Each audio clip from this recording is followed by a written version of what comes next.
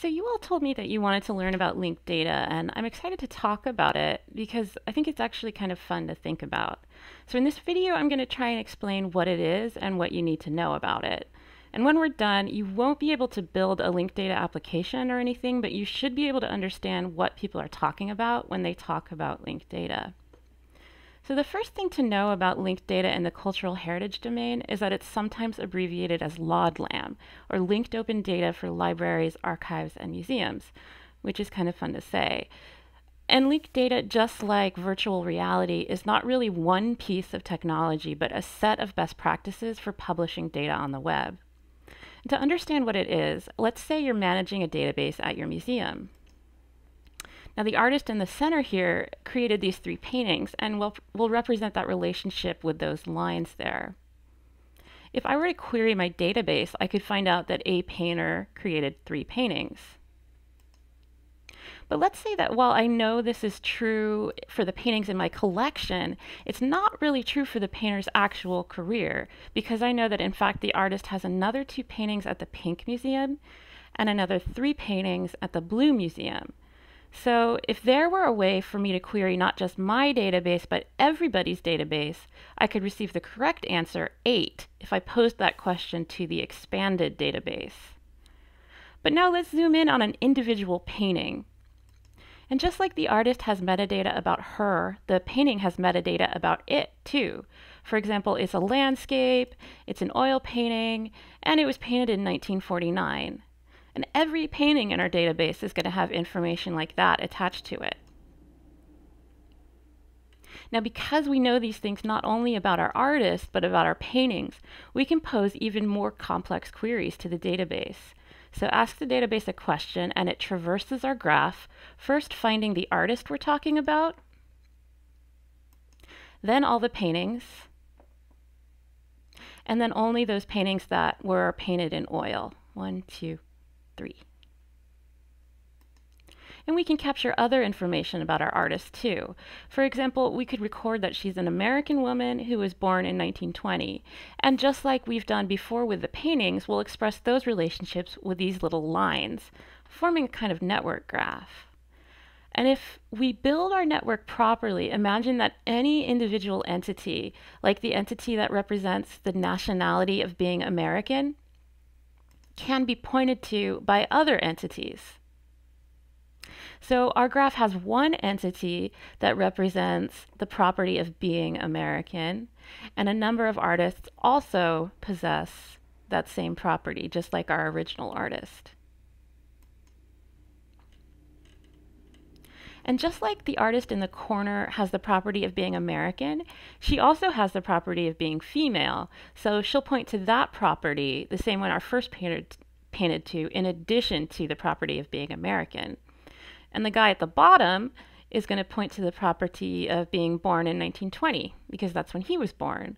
So now our graph is getting increasingly interconnected and a little bit more confusing to look at, especially if we were to add the paintings back into our graph.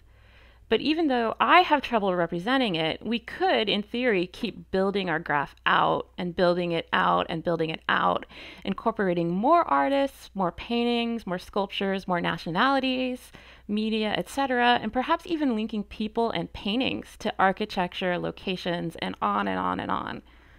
And then if I wanted to, I could ask increasingly complex questions of the database and get back accurate answers. This is actually a relatively simple query, but you could imagine them being much more complicated. And so this is the great dream of linked open data, to join together more and more knowledge into a giant cloud-based graph that anyone can query. And this would allow people to ask questions and see relationships they've never been able to before. So when people talk about linked open data, this is the dream that they're referring to. So that's the big dream. But before we get more into linked data, I want to back up and go over various kinds of data that exist in the world. When we worked with data together, remember that it was in a spreadsheet, aka a table. Well, logically enough, data that's arranged in that way is also known as tabular data. And tables do have some really good things about them. They're relatively easy to read, to create, and to query. And if you want to, you can even link them to other tables to create what's called a relational database. But tables also have drawbacks. Because let's say you wanted to add a property to your table after you'd already entered a bunch of information. Well, you'd have to go back and change the entire thing. And it's not so easy to isolate different parts of your data and create special relationships that exist only for those particular entities. You have to treat all of your data in more or less the same way. Well, another way you could set up your data is as a hierarchy. So in this model, everything is part of a subset of something else, kind of like the way a tree branches off from a trunk. And you may already have worked with data like this if you've dealt with EAD, or encoded archival description. And it makes sense in that context. Like you start with a collection, and then underneath that you have a box, and inside that you have a folder, and inside the folder you have documents, and then you have various parts of specific documents. So hierarchical data is great when you want to express tree-like relationships, like in an archive. But of course, not every kind of information can be expressed in that way. There may not be a natural hierarchy to put your data into. Now, linked data is the other kind of data, the kind of data we're talking about today. So in this model, every entity exists independently of other entities, and we draw links between them to show that they're related. And this allows you to keep adding to your graph as much as you want, to change parts of it without invalidating other parts, and to be very flexible in terms of the kind of information you capture. Even if you're not capturing the same information as someone else, you can still link your graph to theirs as long as you share some nodes in common. Now, this kind of data has a name. Each fact in your linked data set is expressed as a statement, kind of like a sentence, called an RDF triple. RDF stands for Resource Description Framework, but that's not really important to remember. RDF triples are called triples because they have 3 parts, and they work kind of like a sentence. They have a subject, a predicate, and an object. So, for example, one triple we could write would be a painter painted a nice day. We have 2 nouns, a painter and a nice day, and then we have them connected by a verb, which is our predicate, painted. And you could create more and more statements like this, all independent of each other, as long as they conform to this subject, predicate, object pattern. And as you build your graph out, it will look something like this. And notice how every relationship here can be expressed as a triple. So Picasso influenced Jeff Koons would be one statement. Jeff Koons created Puppy is another statement. Puppy resides at the Guggenheim, and Guggenheim is located in Bilbao. Maybe you can intuit that the graph is just a visual representation of the data, which is in fact stored as a bunch of statements or triples. Now, if we want our graph to actually be meaningful, we need to also build in some safeguards. For example, what if every time someone wanted to use the property female, they created their own instance of the property, instead of all pointing at the same element? Well, this would be useless for the purpose of querying. We wouldn't be able to count how many female artists are out there because we wouldn't know which female entity is the one to use.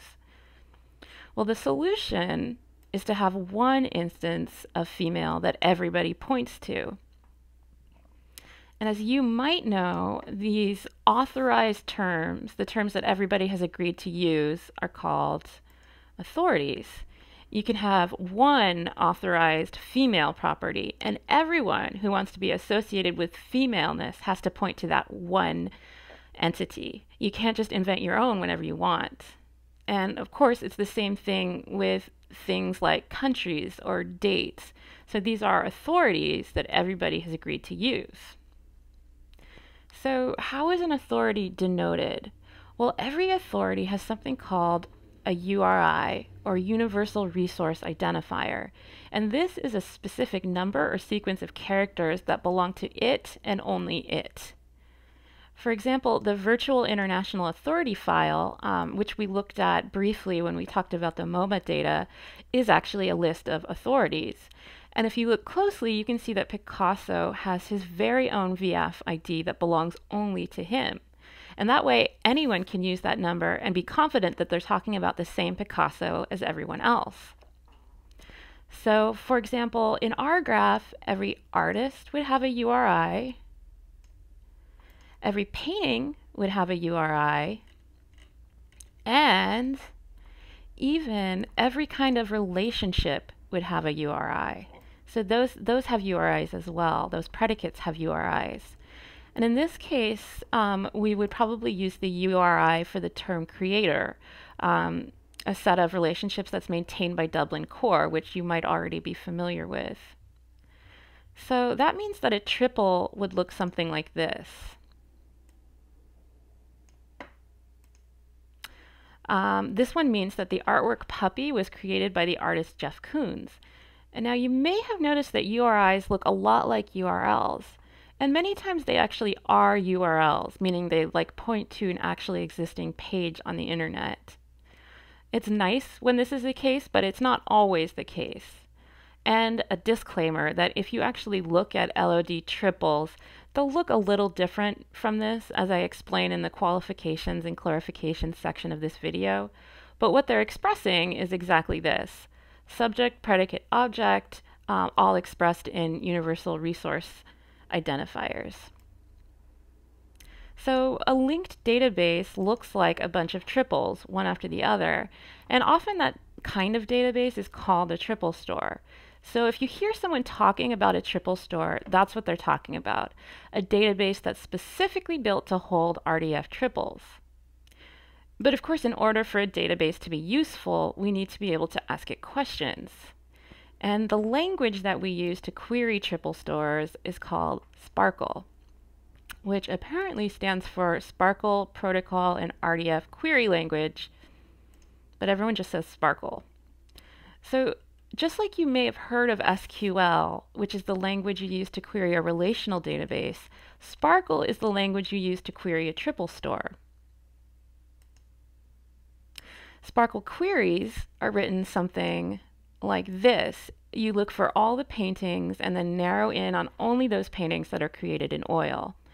And do you see how the query moves along the graph until it locates only those entities that have been specified? And of course, because the queries are computerized, they traverse the graph really, really quickly. So while it may take you a long time to find the right entities, a computer can return results almost instantaneously. Now, if you're looking for a book in the library, you'd go to a library catalog to enter your search terms. And that's kind of like what a Sparkle endpoint is. It's a way to get into that triple store to ask your question. And a Sparkle endpoint will look something like this. So the problem is, if you're going to go ask your question at a Sparkle endpoint, how are you supposed to know what kinds of questions you can ask? That is to say, what kinds of relationships can you expect the data set to contain? Well, those relationships are dictated by an ontology, which is another term that you'll hear frequently in relation to linked open data. A linked open data ontology tells you which kinds of relationships you are allowed to use in your linked data. And different domains of knowledge have different ontologies. Like biology would have its own ontology, natural history would have its own ontology. And the ontology that you'll hear most frequently referred to when you're talking about museums is called CDOC-CRM, which apparently stands for the Conceptual Reference Model of the International Committee for Documentation of the International Council of Museums, but everybody just calls it the CDOC-CRM. And as ICOM explains on its website, it is intended to be a common language for domain experts and implementers to formulate information systems and serve as a guide for good practice of conceptual modeling. So that's where museums' most widely used ontology comes from, this international committee. So now you can actually relax a little bit because I've covered the main stuff that you need to know about linked data. So here's the takeaway points that you need to remember. Linked data expresses relationships in triples. Whenever possible, every entity is going to have a URI. And the allowable relationships in every domain are contained in a map called an ontology. CDOC CRM is probably the most important ontology to know about in the museum domain. And you can query a linked open database, sometimes called a triple store, with the SPARQL query language at a SPARQL endpoint. So if you understand all of those statements, then you should be good to go. You actually understand the most important things there are to know about linked data in museums, and you should be able to follow most conversations about linked data. But at the beginning, I called linked open data a dream, and at this point, you might be wondering how close we are to realizing that dream. So I would say that we are not really that close. Which is not to say that there aren't important developments. There are consortia of museums that have developed a cloud of linked museum data. There are a lot of people who are really passionate about linked data, and there are a lot of people who've made it like their careers to work on realizing the dream of linked open data. But to turn a museum's regular relational database into linked open data is a lot of work.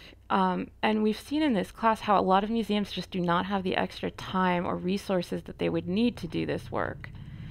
So it's hard to imagine linked data being a big priority at a time like this, when museums are really struggling just to keep their doors open.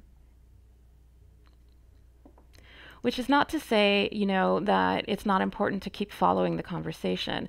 The dream is very much still alive, and there's an international summit every year. And it's worth looking at the notes from these meetings to get a sense of how people are thinking about LODLAM right now. So that actually might cover everything you want to know about linked data, in which case, congratulations. You should now be able to carry on an informed conversation about LODLAM. But in case you're curious, stick around for a couple of qualifications and clarifications of stuff I didn't want to bog you down with earlier. So when we were talking about how triples are expressed, I mentioned that they may not look exactly like what I showed on the screen. And that's because there are different ways of writing down these statements, and these different formats are called serializations. A serialization is just a specific way of writing data. For example, the spreadsheet we looked at together from MoMA was serialized as a CSV, or a comma-separated value spreadsheet.